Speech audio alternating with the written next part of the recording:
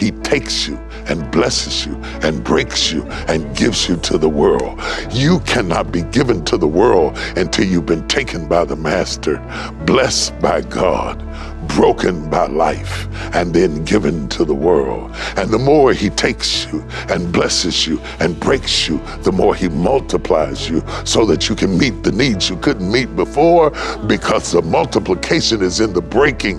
It's not in the blessing, it's in the breaking. And if God didn't break you, he couldn't give you to them. I was 17 years old. I laid down and went to sleep. And while I was sleeping, I dreamed I was reading a verse that I didn't know existed at the time. God was saying to a young man, before I formed thee in the belly, I knew thee, or I ordained thee, and I sanctified thee to be a prophet to the nations.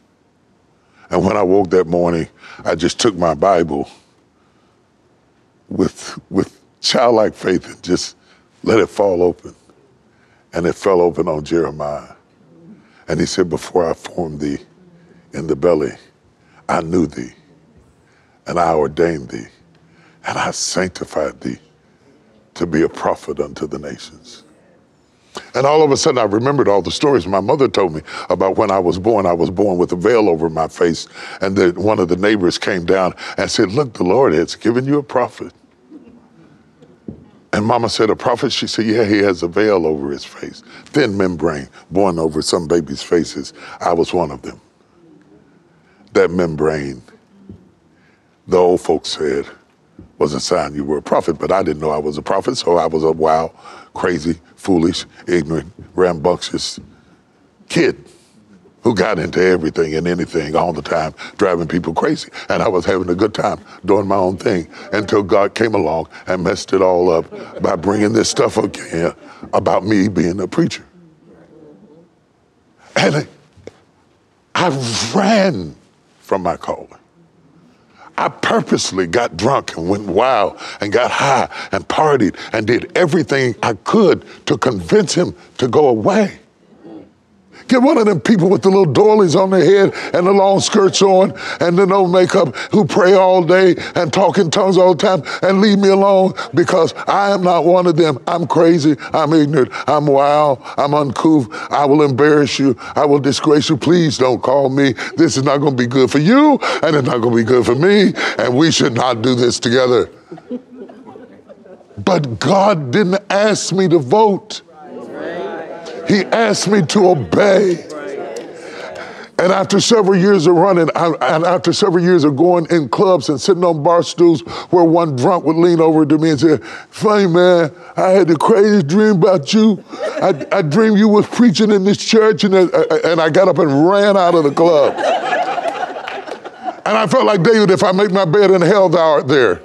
And if I take the wings of the morning and ascend to the uttermost parts of the earth, thou art there. And I'm not going to be able to outrun this. And I couldn't understand that God wouldn't let me go.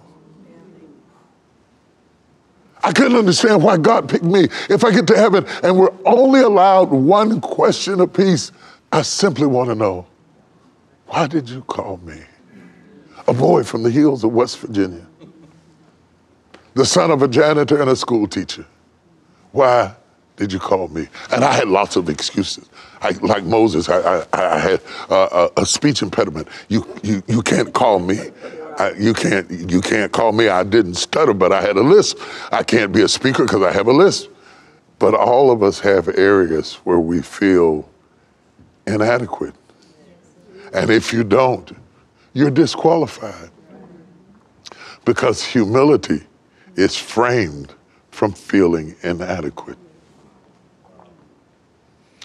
When you say, I am not enough, it makes you pray harder. It makes you seek harder. It makes you ask for more grace. Beware of all the people who tell you they are enough. It's a sure sign that you're dealing with a fraud.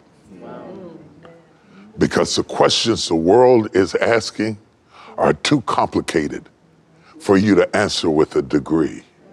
The problems people are having now require divine intervention. And you have to have somebody who has heard from God, not from themselves. So it doesn't matter. In my weakness, he's made strong. In my weakness, his strength is validated.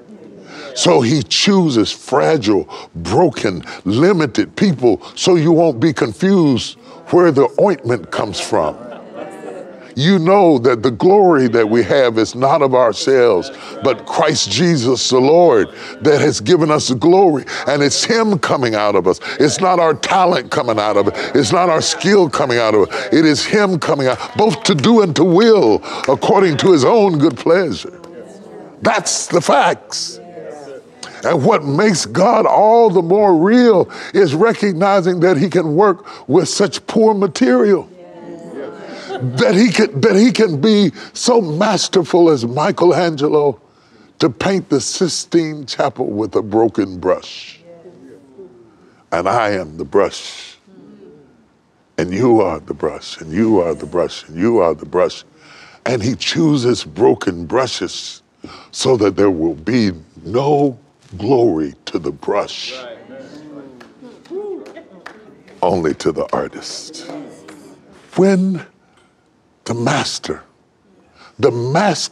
vintner, plans to transplant you, arguing will not stop it. He will not let you go until he's moved you to the place that he has prepared for you and you for it. And placing you in that place, you begin to grow. And you will know you're in the place when, like Joseph, your branches reach over walls. When God plants you, your branches reach over every denominational, racial, generational wall that ever stood. And I believe he wanted you to hear this at this moment in your life.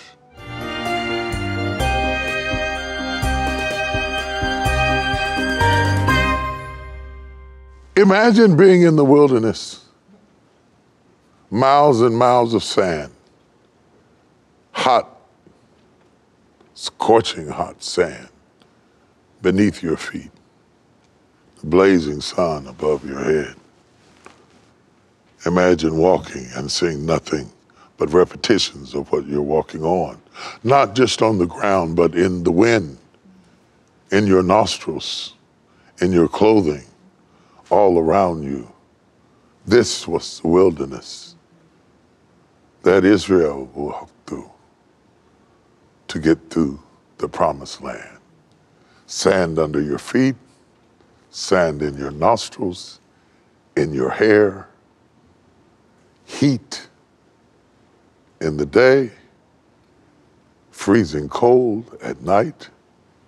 The only covering they had was the presence of God, and they had to stay up under it because he gave them heat in the night and shade by day. Thank you for the shade you gave me. Thank you for how you put a buffer between me and the things that I went through. And in the middle of the desert, with the 12 tribes of Israel, God decided to have a date with man. And he decided to have a date in a tabernacle. And the Hebrew word for tabernacle is ohel moed. It means a tent of meeting. It's a rendezvous place. It's a place where divinity courts humanity. It's a place where the celestial dates the terrestrial. It's a place where the divine touches the mundane. This was the tabernacle. It is God playing Etch-a-Sketch, drawing Jesus in the tabernacle. Because everything the tabernacle was in shadow, Jesus was in reality. He is the place where humanity and divinity cohabitate. He is the place where the celestial touches the terrestrial. He is everything that the tabernacle embodies. He is triune in his being, the outer court, the inner court, the holies of holies, like man, body, soul, and spirit, like God, Father, Son, and the Holy Ghost. God shows us in the tabernacle glimpses of his grace, just inklings of grace, just drops and clues and elements for us to see how bad he wants to hang out with us. He preps us for thousands of years because the tabernacle is a shadow of Jesus. And he's trying to get us ready for his entrance, because everything the tabernacle was in the wilderness, it was surrounded by the 12 tribes of Israel. And he was the one who sat in the midst of his people. And everything the tabernacle was in the wilderness, Christ was in reality. That's why when the baby was born, they called him Emmanuel. God tabernacled with us. He is the dweller amongst us, God. Not to dwell among you, God. You can't have him and restrict me from getting him. The tabernacle was designed so that each tribe was able to have access to him, whether you were Benjamin or Issachar or Dan or Gad or Judah or Naphtali. We all had equal access to God. In the same way, God has so fixed himself that no particular people can restrict any other group of people from being able to access him. He is the dweller amongst us, God. It is this understanding of God that makes us realize how far he would go to date you. From glory to earth, from eternity to time, from celestial to terrestrial, the divine came upon Mary and said, let me borrow a tent of flesh so you can see me walk. So the voice of the Lord that walked through the cool of the garden in the book of Genesis didn't have a tent to wear, but the voice of the Lord that walked in Matthew, Mark, Luke, and John was dressed up in the tent of Mary's flesh. And he is the tabernacle because he is the dwell amongst us God. And he dwelt among us, and we beheld the wonder of his glory, the only begotten of the Father, full of grace and truth. And everywhere his feet trod, we had seen God. Philip said, show us the Father, and it sufficeth us. And Jesus said, have I been so long time with you, and you still don't know that I and my Father are one? I am God dwelling amongst you, in the midst of you, in your camp, so I can hang out with you, so that you can get to know my daddy, so that you can see me, so that you can understand me. In fact, I am daddy loving you. God is loving you through me, touching you through me, healing you through me, coming to you through me. I am so much him that when they rip my flesh, the veil in the temple will rip, because we are one and the same. I am the holies of holies. I am the ark of the covenant. I am the table of shewbread. I am the altar of incense. I am the pot of manna. I am Aaron's rod that budded. I am the commandments fulfilled. I am wood enough to be human. I am gold enough to be divine. I am carried amongst my people. I am God all by myself.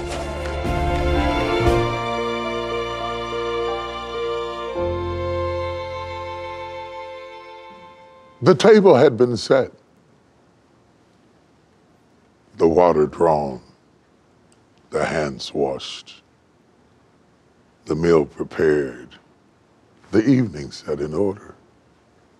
It was not unique or different or strange or odd or fresh.